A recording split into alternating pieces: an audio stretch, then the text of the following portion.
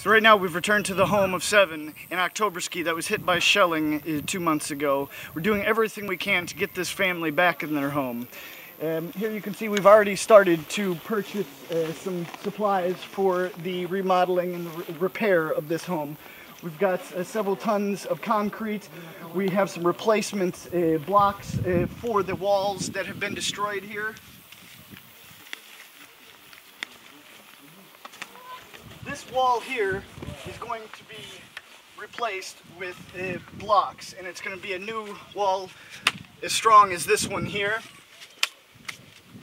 We're going to be bringing the windows out and replacing the windows.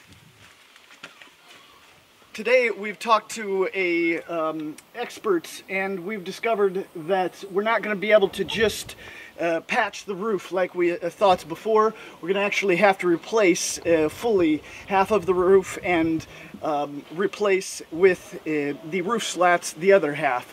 So basically it's going to be an almost completely new roof that we're going to be installing. Over here on this side, we're going to be installing a whole new wall on this side of the home as well, the complete length of the home. We're going to be starting tomorrow digging the trenches and removing the part of the walls that we need to remove. And tomorrow we're going to be installing the rebar into the trench. And then after we have all the rebar installed throughout the sides of the house and everything removed that needs to be removed, we're going to be pouring the first layer of concrete for the foundation.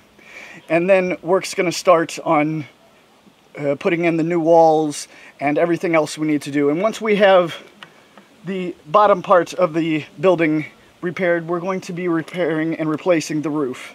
Now, this is a big project, and we need all of you out there to continue to help. As of right now, we've been able to raise $1,100 for the repair of this home.